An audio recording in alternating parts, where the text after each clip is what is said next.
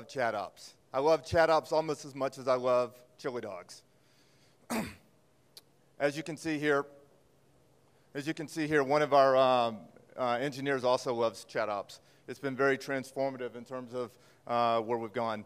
We talked a lot about change agents and transformations yesterday in the open spaces. I would say you don't have to be a person to be a change agent, and we're going to explore this concept in a couple of ways with onboarding and with friction. Okay, so ChatOps. We talk a lot about chat bots, chat clients, etc. Very necessary, but I would also say that collaboration and people is the true power of ChatOps. A while ago, we had a team builder at Topgolf. We also had a storage migration that was underway. So this engineer decided not to miss out on the team builder, and he built the tooling and telemetry. That way we could all monitor the storage migrations.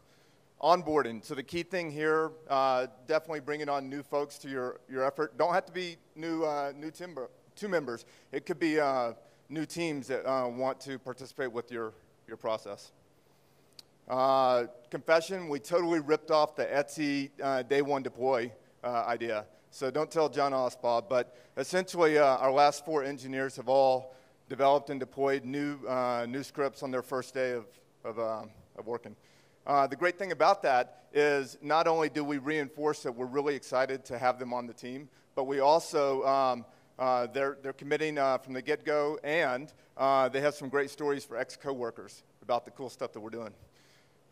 We chose to abstract a lot of the complexity away, so we built a wrapper process to wrap PowerShell scripts. That way we can make it less intimidating for people to get on board. You can eventually build up the coffee scripts when you're ready for more features.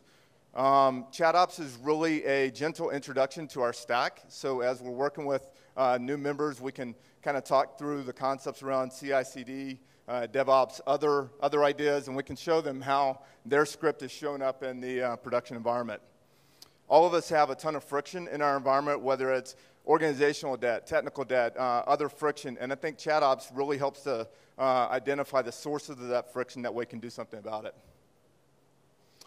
As we started to work across silos, we ran into a number of permissions roadblocks, and ChatOps was great to kind of shine a light on those. That way we could actually do something about it and make our automation run better. In the early days, our lead engineer would have to run around from desk to desk, debugging PowerShell modules, Ruby gems, etc. And the combination of ChatOps and Artifactory dramatically stabilized our environment, as well as helping us gain momentum.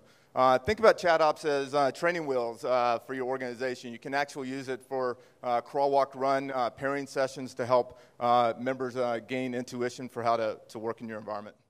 One of my very favorite things about ChatOps is context. You get stimuli, you get discussion, you get action, you get outcome, all tightly coupled, and it's something you can go back and review at a later time, either through retrospectives or other things. ChatOps has definitely helped us to work in a more decentralized manner around the world, and also build engagement and empowerment in decentralized teams.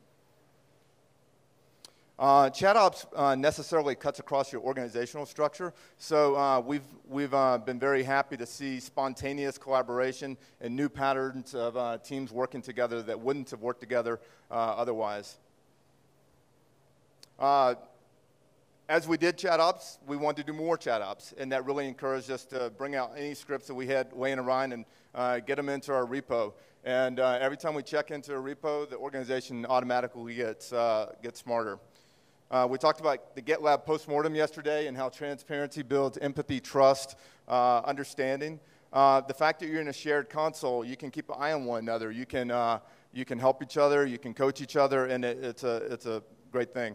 So we talked about day one deploys. We talked about people going outside their comfort zone. We talked about new collaborations. That's only possible because we have guardrails that make it safer to go fast, safer to experiment and innovate.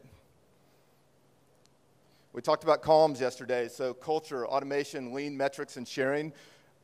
I believe that ChatOps really touches the heart of all of that, and it's been a very useful change agent in our DevOps journey. All right, give it up for Scott. Thank you. Next up.